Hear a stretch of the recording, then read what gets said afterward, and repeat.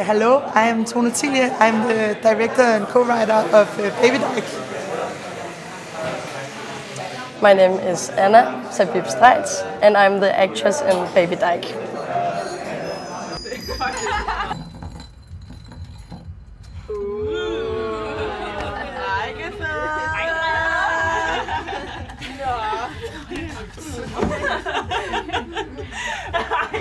Okay, nej. Så is. Hvordan vil du identificere dig selv? Altså, jeg gider ikke rigtig sådan skilte mig, så altså, jeg synes, at labels er til syltetøjsglas og sådan, jeg vil bare gerne se som normal. Syltetøjsglas. Det næste skilt, hvor der bare står. Ja, det kan ikke. Der står næsten lidt i panden på, så det kan ikke. Okay, må jeg spørge dig om noget andet sammen? Er det her første gang, du skal til en queerfest? Altså, jamen, jeg var faktisk med til at arrangere Gay Pride Fest på min efterskole sammen med min kæreste, Rosa. Altså, du var aldrig rigtig kæreste med hende. Hvad? Du slog op efter 2 uger, gjorde hun ikke? Nej. Det gjorde hun sgu da. Hvorfor skulle du sige det nu? Fordi jeg slog op, mand. Ja, du skulle ikke gå rundt og sige, at de er kærester, når jeg overhovedet ikke er. Hvad mener du?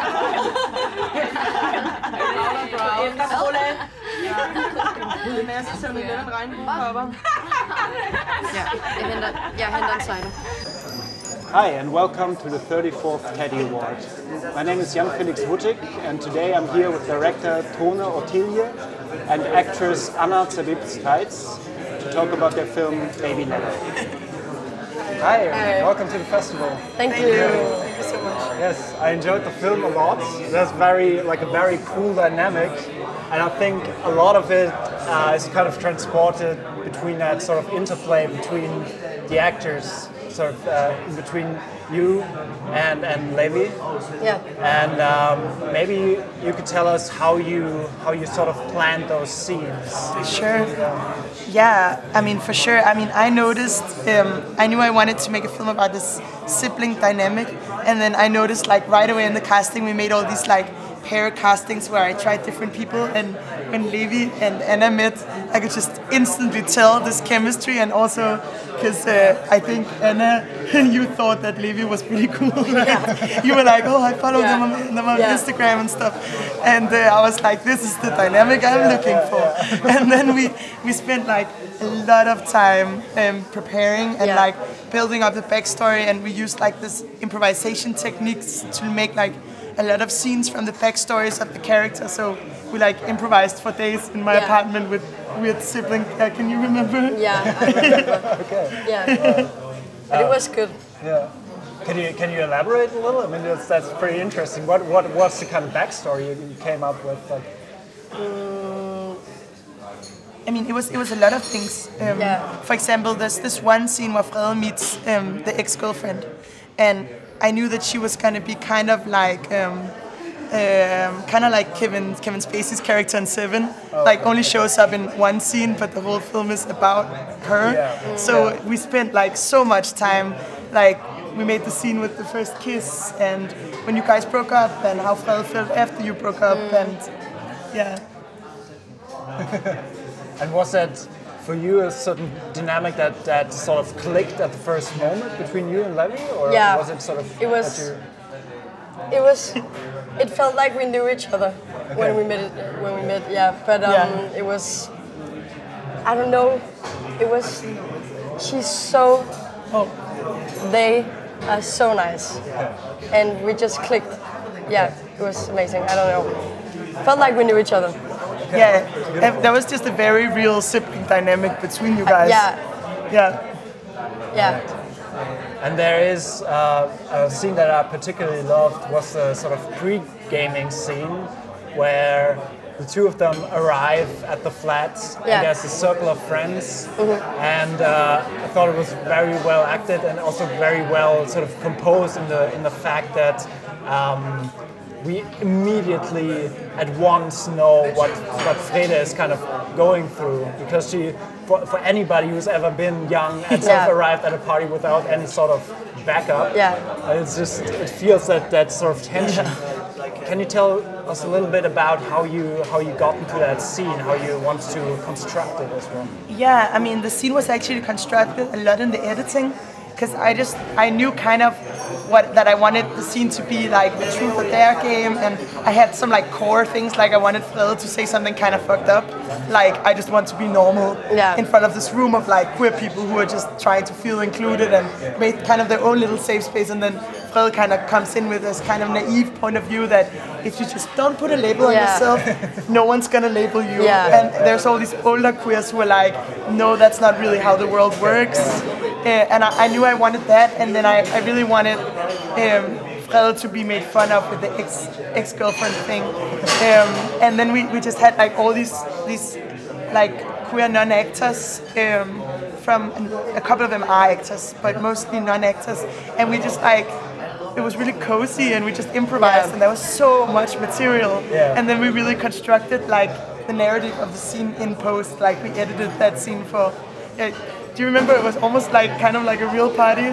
When we shot the scene. It certainly feels that way. I mean, also with the kind of talks that are going on, because at one point there's this alteration about sort of that one character who made out with the monogamy thing. Because it's like, it's always when you're at a queer party, there's someone having some kind of dispute over something with an open relationship. It's always there. It's like a queer cliche that's so true. And afterwards, I mean, there's a club scene, and over the course of the film, the dynamic between Levi and you sort of changes. Because afterwards you have that scene sort of in the taxi and sort of in the details. I mean, she gets thrown in the water, which is kind of the focal point where it changes. And then you sit in a taxi and she's putting her head on your shoulder, basically. And it seems to be that you're much more in charge, that there's been a change, that you've sort of found your place.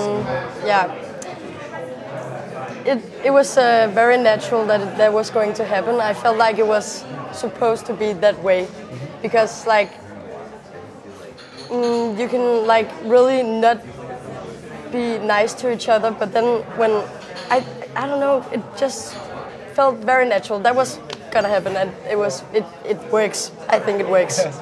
Yeah, but there's a lot of like, because a lot of people see the film and like, why is Levi's character so mean? But for me, there's so much love. Like Levi is honestly just trying to protect Frede, and sometimes they step over some boundaries. Or not Natasha's character, it's Levi's the actor. Anyway, but Natasha's like trying to protect Frede, and there's a lot of love in that, but also some really wrong decisions. I kind of had the same discussions, because a lot of us actually loved the film a lot. And we had talks among the crew kind of about the film, and a lot of people were like, oh, that's so mean. I'm so happy when she gets thrown in the water. But I feel that way too. It's like very satisfying. It is a sort of cathartic moment almost, but I also kind of felt that there's a lot of love, you know. When she puts the cap on her and she's like, it'll be fine, like you can have your moment with your sort of ex-girlfriend, and it'll be fine. But I don't think Natasha is like mean to Phil. Well, she is, but it's more like they're just siblings. But I just feel like when people say that Natasha is very, very rude, I just think like, she is, but they're siblings. So do you have siblings? That's how it is. That's a natural dynamic. Exactly, and I mean, Frede is in a pretty bad situation.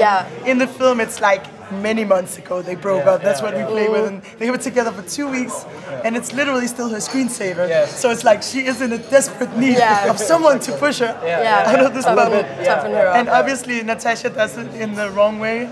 But in the end, it enables Frede to grow. Definitely. There was such a difference there in the fact that there's, I mean, with many of the movies, queerness sort of plays out on a background, like queerness sort of plays out on a background of straight characters. So, for example, you would have like a queer kid with straight parents, or a queer student in a sort of straight class. But with your movie, it felt like generally all-encompassing sort of a queer element. And it felt like a very sort of safe space as well. Could you tell us a little bit more about how that felt and how you wanted to portray that in the movie? Yeah, I mean, for me, it's because I'm very much a part of the queer scene in Copenhagen, and sometimes I'm like, oh shit, I have like 2 or 3 straight friends in total. And I'm like, it does kind of feel that way, you know, like you almost forget that you are queer because everyone is around you is, so you don't feel like a minority because you surround yourself with people who kind of don't make you like feel othered. And I really wanted to portray that feeling. But I also think that like in the queer community, in some parts of it, there are like a lot of norms for like certain ways to behave, but it's also like the queer community is so many multitudes, and I'm trying to show like one part of it, but yeah, I lost my track here, but I think it's just the world that I live in. A lot of queer people are, and it just felt very natural to like portray that, and it was also super nice on set because there were so many queer people on set too. So it was. What was it like for you? You were like 16 and in the middle of all that, and kind of came from outside of the city. And I think everything was like very new for me. It was very new, and I think you can tell in the movie a lot because I actually was. Well, kind of were. Sort of method acting, then. But it was. What? It's water in the beer. It's not real. It's not. It's not beer. It's not water. It's beer. What? It's not.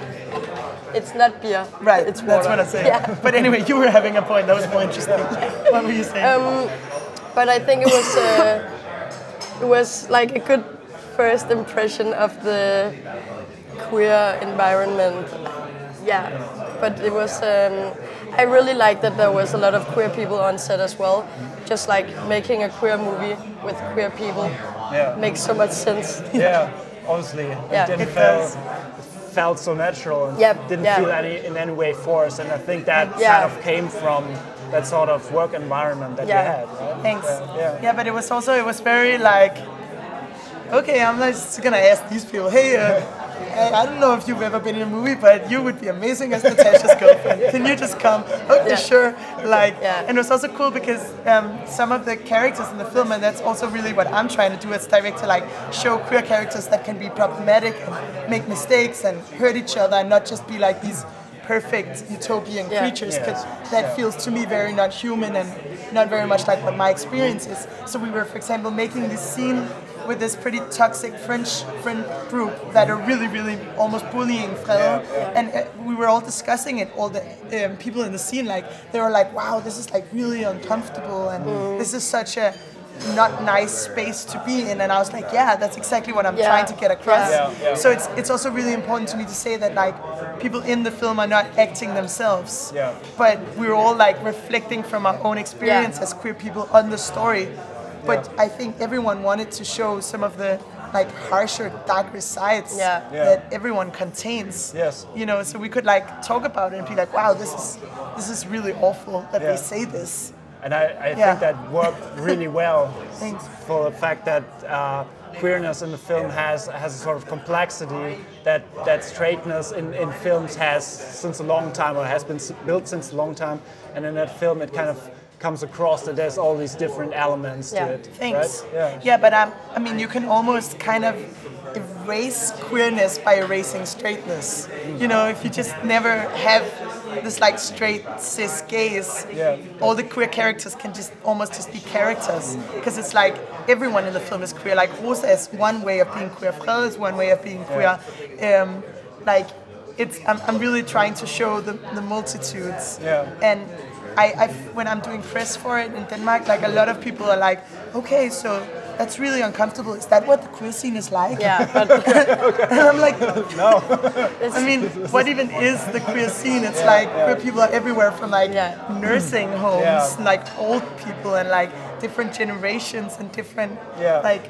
So many, it's absurd to talk about one queer scene. Exactly.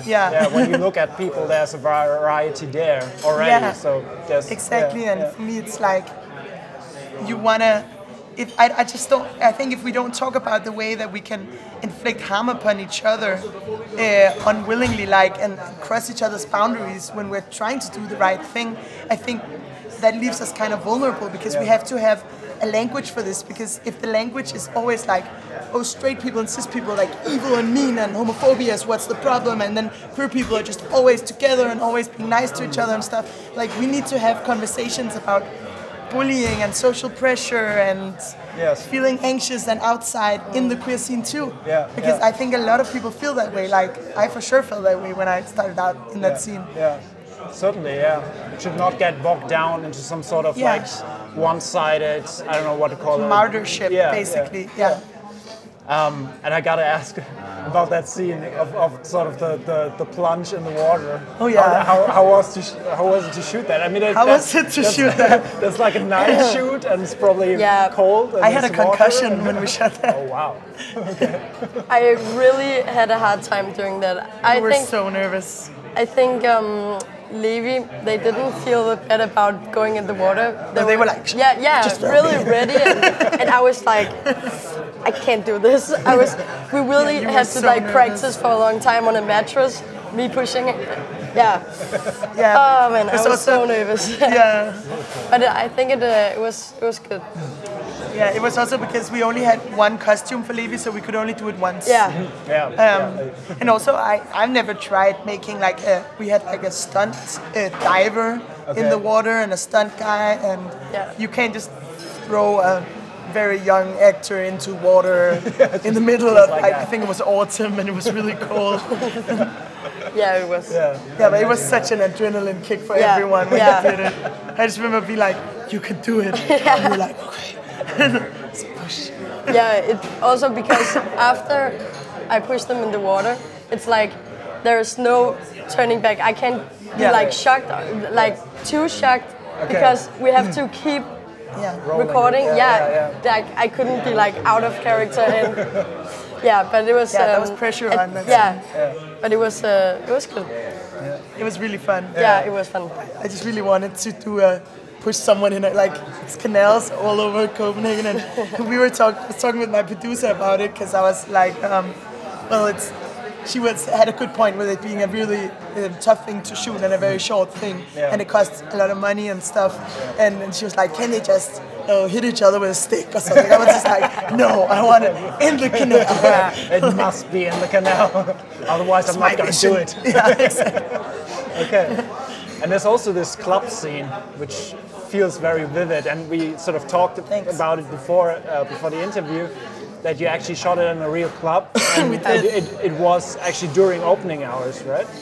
No, I mean, the thing we did was, because I really wanted it to feel authentic, and I also really wanted it to be like actual queer people in the club, so we rented a club, and then we got a lot of free beers, and then we just made like an open call to like the queer scene and was like, everyone show up, support the film, there'll be techno, there'll be beer and pasta, come around.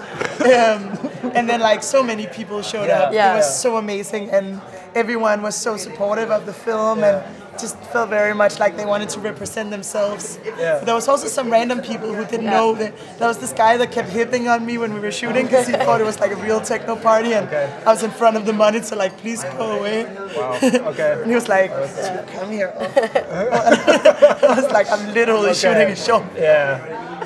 But it was, and we had to communicate with like sign language because there was so loud techno. So I think this was like one more take because we were like, I was on the opposite side of the dance floor, and it was very chaotic. And I think it was my first techno party, to be honest. It's also your first shooting day. Yeah. So it was chaotic, but it was fun. How did actually shooting that scene after that feel? Sort of when there's this kind of ruse by Levy to, which scene? The sort of sex scene, or the sort of burgeoning sex scene, where there's this other girl and she's kind of, you're making out in a way. How did you approach that scene? Because that felt very, very sensitive in a way, but then it kind of developed into something else. Oh, good question. How we made the sex scene? you want me to start or should I? You can take it away. I mean, it was really important to me because Anna was only 16 when we made the film, to shoot it in like as safe way as possible. Yeah. So I would direct her in ways where there's like 2 shots. We really planned everything very detailed. There's 2 shots. There's one shot where you see her face, and a slightly where it's supposed to look like the girl has her hand down. And the way we shot the big shot was like, she basically had her hand on Anna's stomach, like rubbing her on the stomach. And the others, where she's supposed to look uncomfortable, I told her to do like big math in her head. So I was like, what is 20 times 25? And then we just shot it. And she was like, oh. But it worked. Yeah. But you were nervous. I was very nervous, but it was fine. I think we were very prepared. Yeah. I think we like talked a lot about it, and I was very prepared. I think, and there was no nudity, and no. I think there wasn't. I mean, the kissing and stuff was, I don't know. Was what? It was a little weird, or. No, it was fine. It was fine. Yeah, cool. Of course it was. It was weird. It was weird, but it was. Yeah, it was fine. Yeah, because we like used so much time on like preparing ourselves. But if we didn't do that, I don't think it was would be as fine as it was. But it was fine. Yeah, I think it's so important when you work with like teenage actors to really like. I'm very overprotective of my actors. So I was almost like too much. Like, is it okay? Are you guys okay? Are you? And we spent a lot of like time talking about that scene, and we were also talking to like Anna's mom and like making sure that everything, because she was 16, you know. And what was my last point? And you got to see the scene before the movie was finished. Did I? Yeah, when we did the post-sync. No, thing.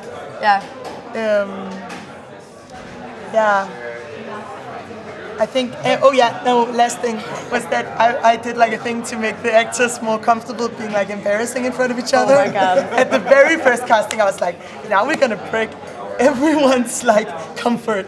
So I set up these exercises that were just straight up meant to be embarrassing.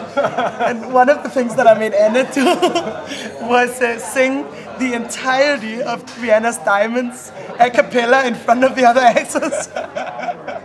It was so embarrassing. I was like, after that, it worked. There's gonna be nothing you can't show. I think it worked. Yeah, I think so too. And also crawling around being an animal. Do you know how many times that song just repeats? Shine bright like a diamond. Beautiful. Do you remember what that felt like? Terrible. But it was fine. It was fun. But I think at that point, at that time, I was like really looking up to Levi.